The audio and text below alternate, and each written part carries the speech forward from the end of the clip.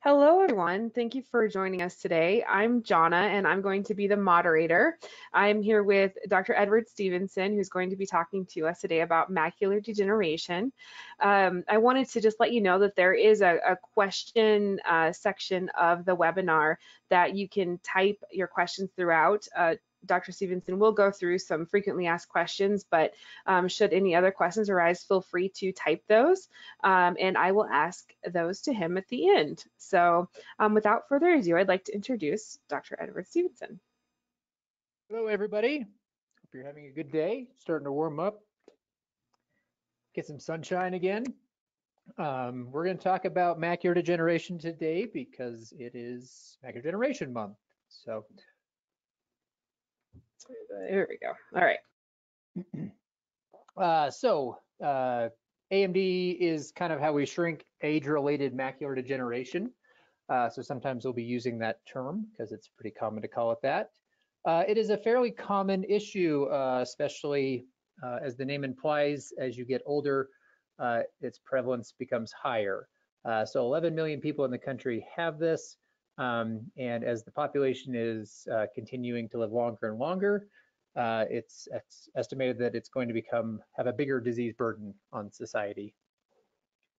So macular degeneration, the second piece of it, we just talked about age, the second is the macula, which affects the center of your eye. So this picture here is trying to show what people who have more severe macular degeneration kind of live with in their life.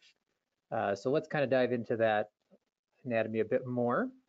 The retina is the thin tissue in the back of your eye. It lines the inside of the eye like wallpaper, and it's analogous to the camera, or in a camera it would be the film or the sensor in a digital camera.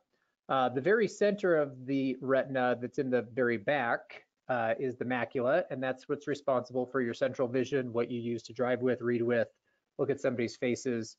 The rest of the peripheral retina is used for finding steps, things that you're going to stumble on, see what's coming up from beside you. Macular degeneration primarily affects the vision in the macula. So there's several stages that you may have heard of.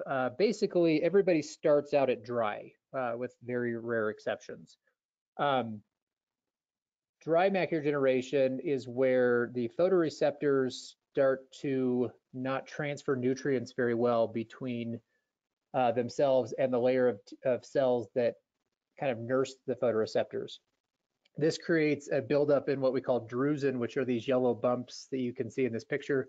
These are fairly large drusen, some that have coalesced into one very large one in the center, so it's fairly obvious. These can create some minor breakdowns in your vision, often not too noticeable, but you do start, you may have symptoms such as low light vision, difficulty transitioning from white to dark spaces, and just having difficulty with contrast. So macular degeneration can advance into more advanced stages, one which is called wet. Roughly about 15% of people with macular degeneration will advance into wet macular degeneration at some point. Those who have larger drusen, more drusen, smokers have higher risks of turning wet, but you can go from wet very early. Some people hang out at the dry stage for a very, very long time before turning wet, and some people never go wet. Wet implies that there's abnormal blood vessels that are growing from the layer where they normally reside up into a layer of the retina where they shouldn't. These vessels are leaky, fragile. They cause bleeding and swelling in the retina, which this picture, again, which is a fairly aggressive bleed, is showing some of that bleeding. And if you could kind of tell the swelling, pigment changes, that white area at the bottom is scarred blood vessels. And the swelling basically starts to rot away at your vision and causes distortion. The other advanced form is called geographic atrophy. This is an advanced form of the dry type, in which you start to get these kind of cookie cutter holes in your vision. If they affect the center like this one does, you end up with a giant kind of black hole right in the center of your vision. So it is also visually destructive, though still dry. So sometimes people say, oh, I'd rather have dry, should I rather have wet, or which one's better, which one's worse? It's really hard to kind of classify things in those terms. You can have dry and have very poor vision. Some patients have wet macular degeneration, and we're able with treatment to keep them seeing 20/20, 20/25. Wet macular degeneration often loses vision very rapidly. So if it's not treated, they lose vision. Geographic atrophy is a slower process, but it still can be very meaningful as far as vision loss.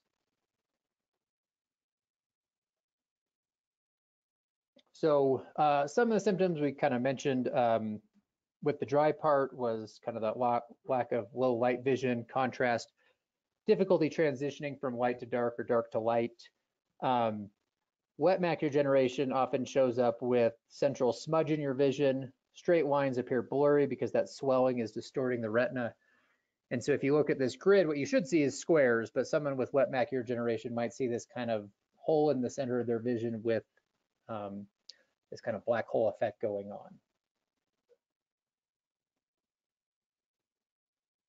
on. So how do we treat it? The primary treatment is for wet macular degeneration right now, and that's medication that actively treats those abnormal blood vessels and shuts down swelling and leakage.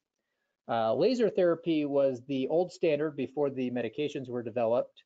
It's still used occasionally today in very specific cases. The downside to laser is you end up destroying tissue, in which you end up losing some vision with the goal of preserving vision down the road.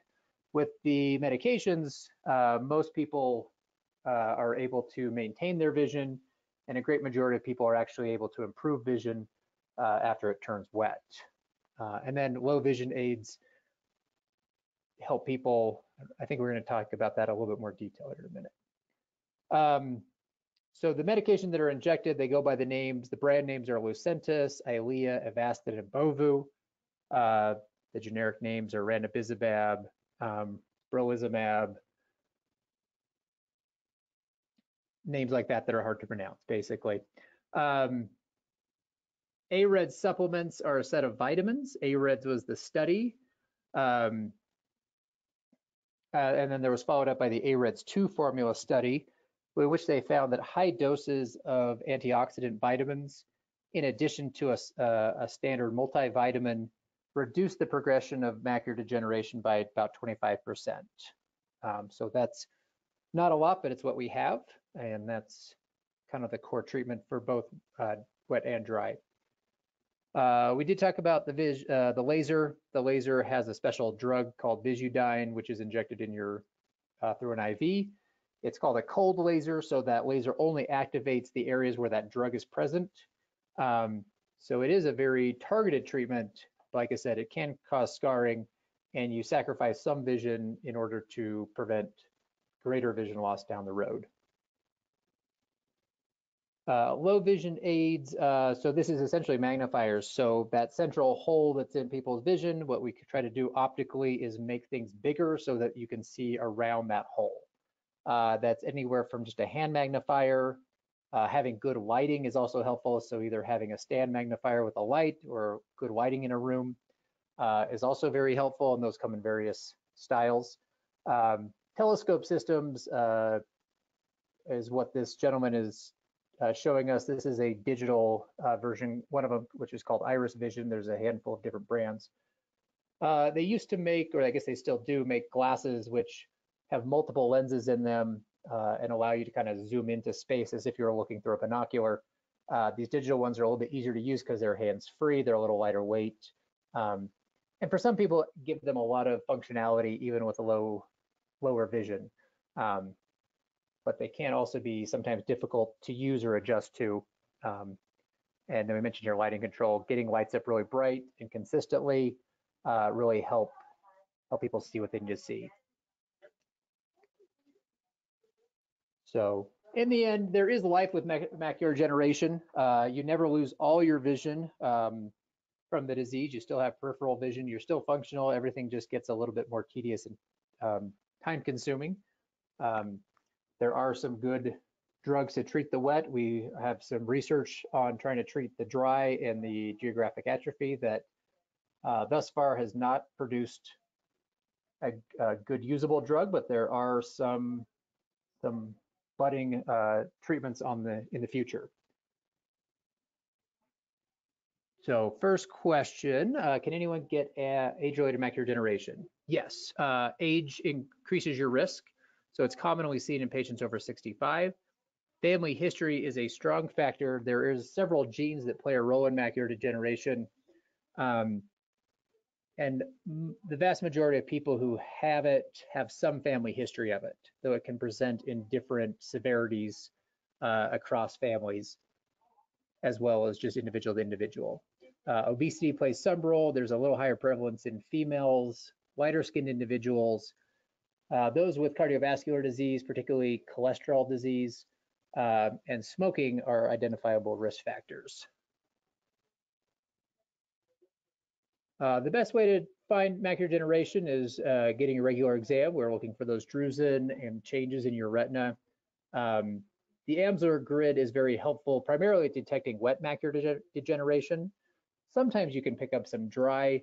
So it is something, if you do have it, that we recommend. It doesn't often pick up new diagnoses very often. Is there a cure? No.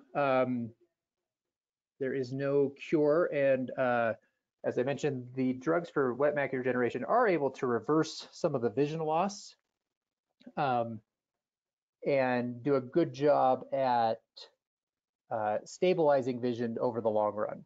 But it is a progressive disease that at some slow rate will get worse over time. So what can you do? So taking the vitamins, so the AREDS vitamins, which we list out here, vitamin C, E, lutein, zeaxanthin, zinc, and copper. The copper is really just to counteract some of the side effects of the zinc, which is a pretty high dose of zinc. Lutein and zeaxanthin are specific vitamin A subtypes that are found to be safer and more effective than the previous version, which used just beta carotene. And those come by several brands. Preservision is a very common one that you may see at the stores. There are several brands out there. That's the most proven effective thing. Healthy lifestyle. So good cardiovascular health is always good for everything, your eyes and everything else in your body. There's evidence that a Mediterranean diet is helpful even above and beyond the AREDS vitamins. The reason they chose the AREDS vitamins was that they found that those who consumed a Mediterranean diet had less incidence of macular degeneration. So, but the tricky thing is, what really is a Mediterranean diet? It's not eating at Olive Garden. It's a diet where, particularly to the island of Crete, where they're using a lot of olive oil, they eat whole grains, so not processed flours, but large, the whole lentil, barley, stuff like that. Lean protein is starting to show more and more evidence of some impact, and that boosting, particularly the branched chain amino acids, has some good effect at slowing macular degeneration. It is also something that is very helpful just in general aging, because as we age, we don't tend to get enough protein and don't get it very consistently. And then vegetables. So the heart of a lot of these vitamins are coming from green leafy vegetables, and those who consume them in their natural state do really well. If you're smoking, it's just one more reason to stop smoking. Wearing sunglasses outdoors, certainly there's some mixed research as to how much prevention that does. It certainly doesn't hurt to take a little extra precaution with them. They certainly are helpful for those with macular degeneration and trying to minimize how much vision impacts fluctuations they have as they're going in and out of buildings and going from bright light to dim light. Okay, let's see what the audience has for you today, Dr. Stevenson. I'm going to go ahead and open up the questions. And if anybody does have any questions, feel free to go ahead and chat them to us now. Let's see. What might it mean if I have experiencing several dark circles with a bright white light that resembles sun rays blinking may cause a tick away in about 30 minutes? It only happens once in a while, but it can be alarming. So these are like flashes of light. Uh, Flashes of light that go for 30 minutes, there can be, if it's a consistent pattern, those can be ocular migraines. So your brain is having kind of its own little making up light that you're perceiving. Those classically last for about 30 minutes and are very consistent in nature. If you're having flashing that's more persistent, especially flashes in the dark, they're off to the side, those might be more separation of the jelly inside your eye, which carries a small risk of having a retinal tear or retinal detachment forming. So that's often worth getting checked out. In the setting of macular degeneration, people with sometimes wet macular degeneration, that fluid or swelling can cause some little shifting, which can provoke flashes in the photoreceptors. So difficult to give that a very specific answer. Flashes can be several things, really kind of depending on the company they keep. okay, the next one is, what is the average time to lose your sight if you have macular degeneration? So this is it's very individualized. So patients can have macular degeneration diagnosed for 30, 40 years and have lost a line of vision over that 40 years. So it can be very mild. You could develop geographic atrophy fairly quickly, and you could go from good 20/20 vision to say 2200 vision, which is kind of a giant E, or like what we would consider legal disability vision, over even a couple of years. That would be a very aggressive form of it. In wet macular degeneration, again, it happens very suddenly.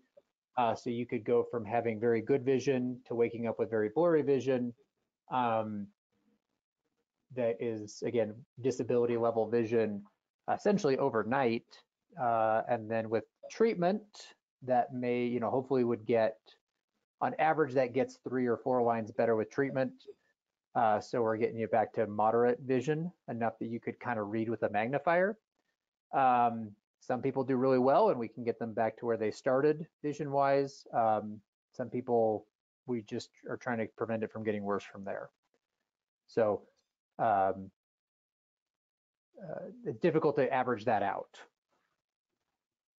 Great, thank you. And then someone's asking how many AREDSs daily do you suggest from a supplement standpoint?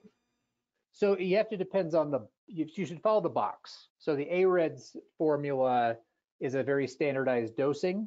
And any drug that at least represents themselves as an AREDS formula should be giving you that full level of drug. For some vitamins, that's I believe there is a once a day out there. Most of them are a twice a day vitamin. So you need both pills to get the full dose. I have seen 2 pills twice a day, so 4 pills in a day dosing. It depends on how big the pill is, if it's a gel cap, a capsule, if it's a chewable, if it's a small pill that you take many of versus a very large pill. So you really have to kind of follow the box label on that. Okay. This is an interesting question. So can you give me more details on treatments such as eye drops or injections? I think when I hear the word injection, it kind of sounds scary, and I know you do it every day. I think it'd be great to elaborate on what really happens with the injections, and then also like when is it appropriate to use other treatments? So there are no drops to treat macular degeneration. There is only the injectable medications at this point. What happens is we give a numbing drop on the surface. That's where most of your nerve endings reside. We use another drop of betadine, which prevents infection by killing off most of the bacteria around your eye. That tends to sting quite a bit, which we can usually give you more numbing drops if needed. And then we try to apply some deeper numbing. That's either done with, again, some lidocaine gel or a cotton swab or something that's held up to the eyeball for several minutes, or we'll inject some lidocaine just underneath the very surface of the eye in that loose kind of clear tissue, and let that lidocaine soak in for several minutes, which most always gives pretty 100% deadening of the area that we're injecting. The needles that we use are extremely small. You look down, because I'm trying to get, it goes into the white part of your eye, just off to the side. So you're looking away, you don't see, usually don't see the needle unless you see me carrying it. And most people don't feel anything with the injection because the numbing stuff has done its job. The numbing stuff obviously stings for a few seconds, so that's the most uncomfortable part. People usually will see kind of a swirling effect because we're shooting fluid inside the eye. So they get these kind of amoeba-like or swirling patterns that they see briefly. Vision often dips out for about the first minute or so, and then kind of comes back around. Most of the people are leaving with vision pretty close to where they came in. The drops we use to prevent infection often leave the eye pretty scratchy and irritated for the day. So it's pretty common to have to kind of go home and nurse the eye a little bit because it just feels a little bit rough. And that's currently the price we have to pay to prevent an infection from occurring. Yes, it's not nearly as bad as everybody imagines it. The first time you think of an injection in your eye, you think you're strapped into some machine and some giant probe is coming at you and you're just going right through the middle of your eye or something. It's not anything like that. So certainly not something you want or would enjoy, but they're not difficult to do, to accept, I guess.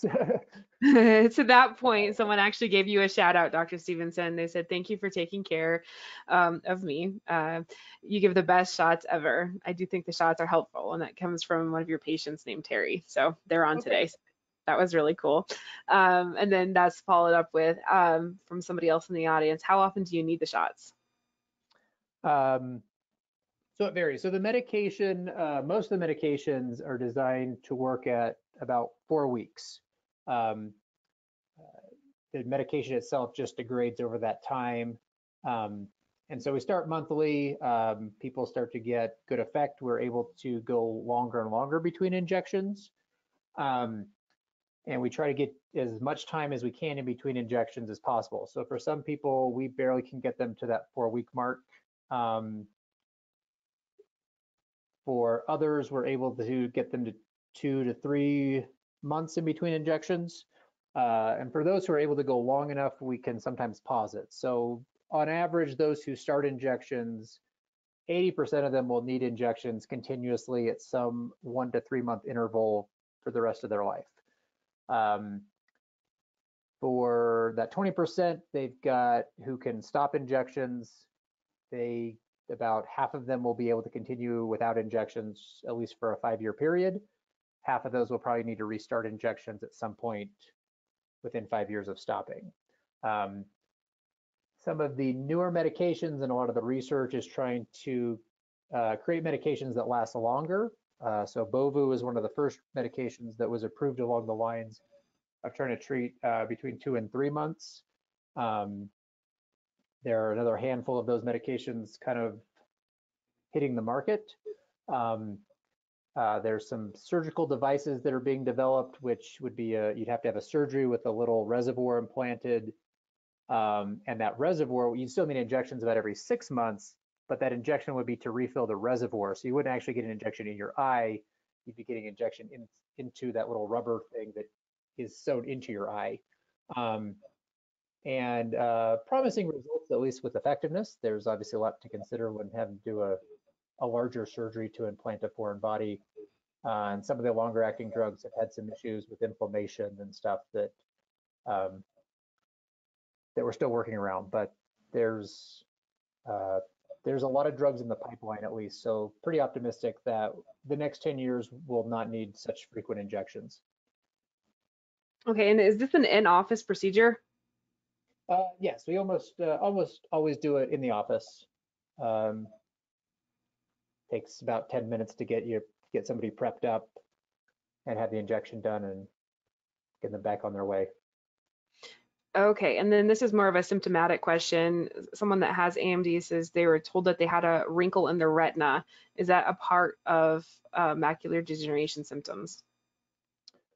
The most common reason that we would describe something as a wrinkle in the retina would not be directly for macular degeneration. That's a what we call an epiretinal membrane. That's a little bit of fibrous tissue that sits on the surface of the eye. Extremely common to have at least some form of that, usually a very, very mild stage.